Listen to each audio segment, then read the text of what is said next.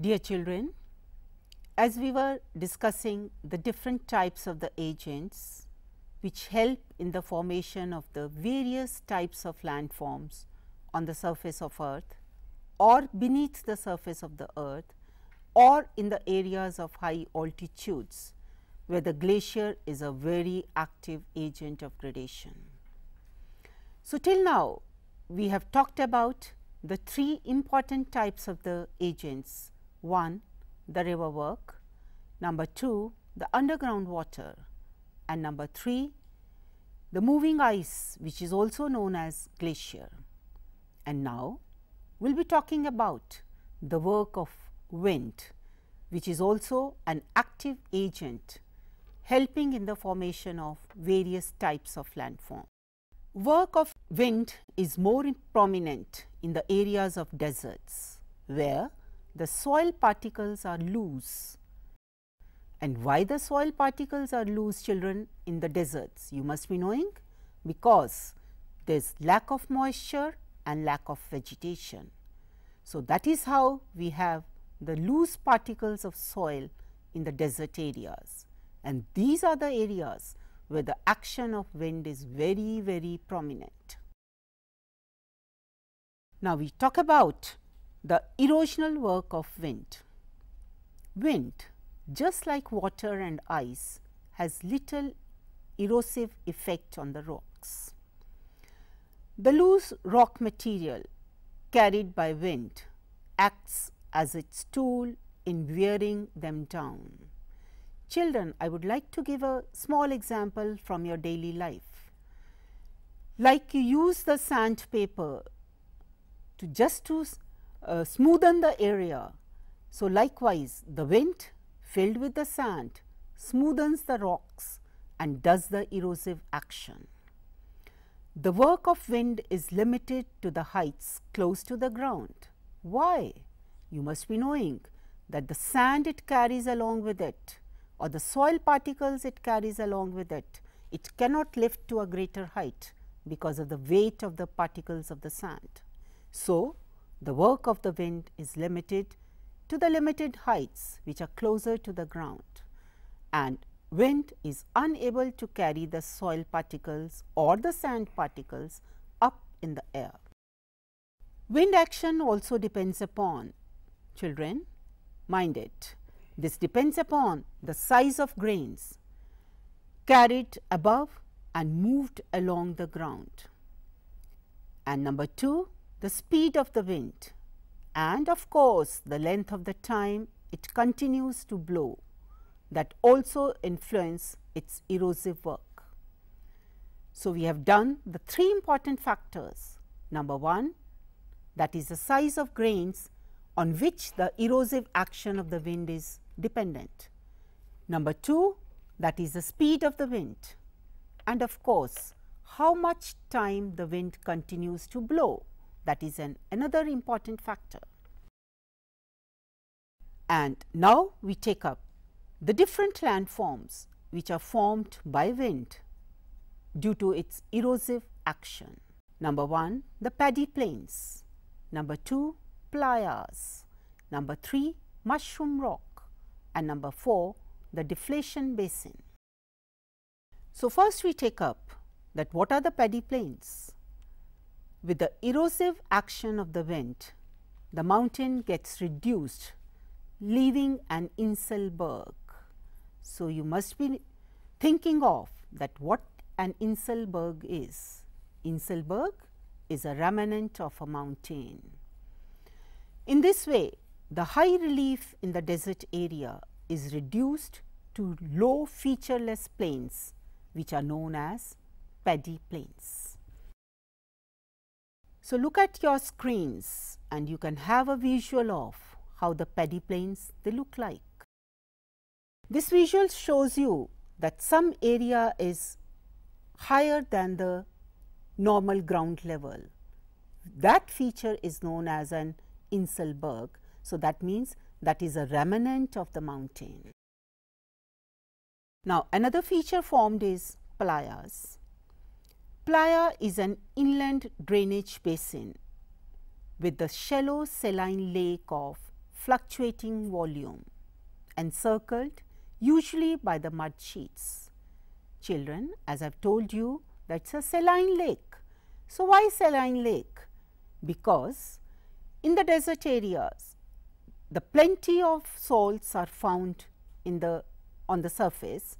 So, that results into the water saline. In the dry climate of the desert, the water remains for a short period only due to the high rate of evaporation.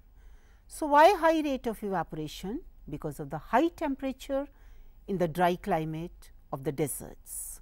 So, the rate of evaporation is very high. So, playas, they contain the deposits of salt. You must be knowing that the water with the salt, as just now we have talked about the saline lake. So, that means the lake having the water with the plenty of the salts in that.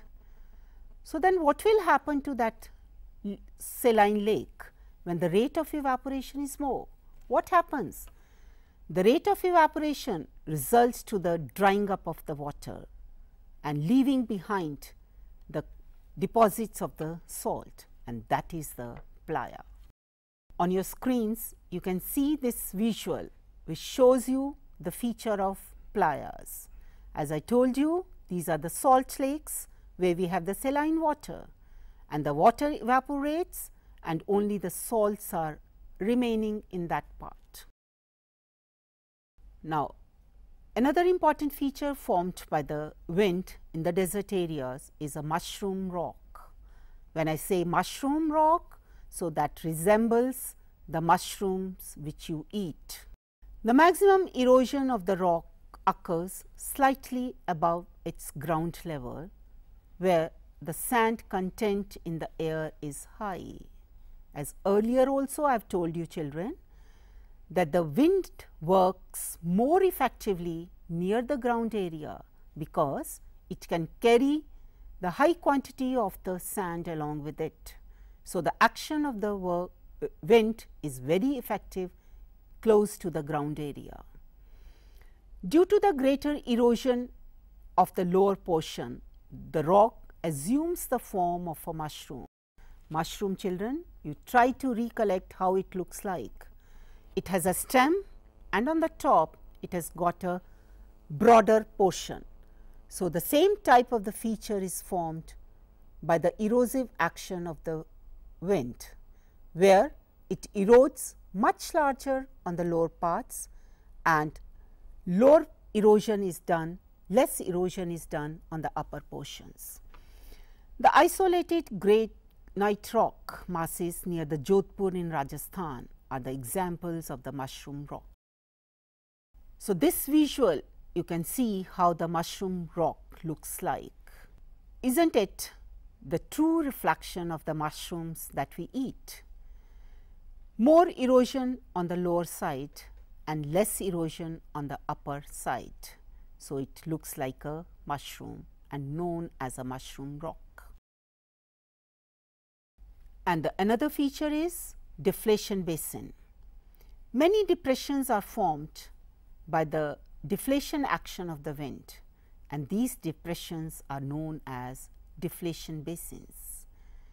Now, children, after the erosive landforms, we take up the depositional landforms formed by the wind.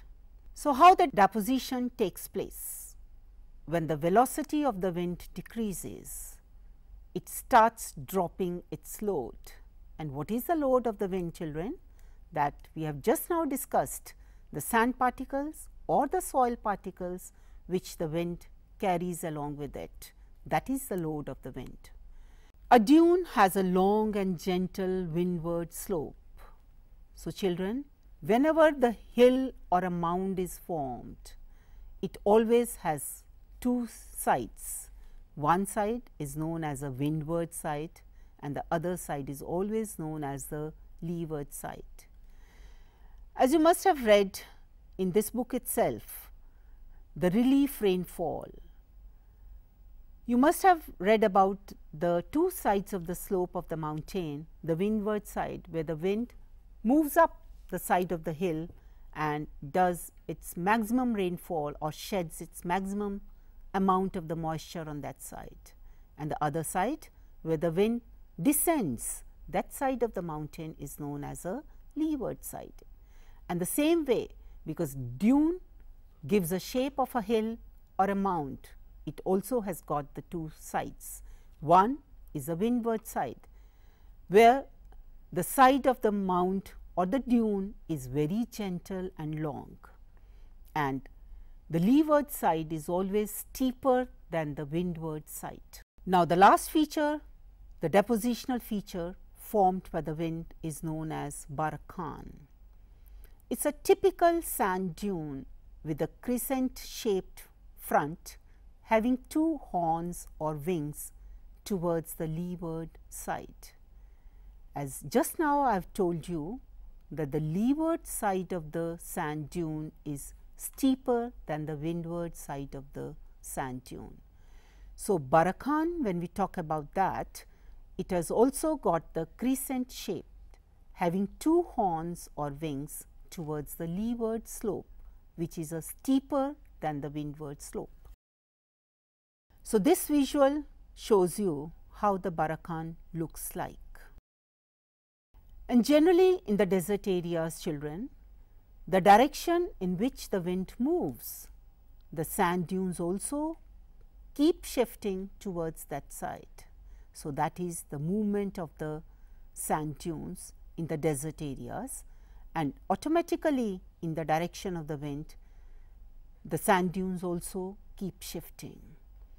So, barkhan and sand dunes, these are the two important depositional features formed by the wind. Children, besides all these four agents which we have discussed till now, running water, underground water, glacier and the wind, there is another important feature also which is very effective on the coastal areas, that is known as the sea waves or the currents.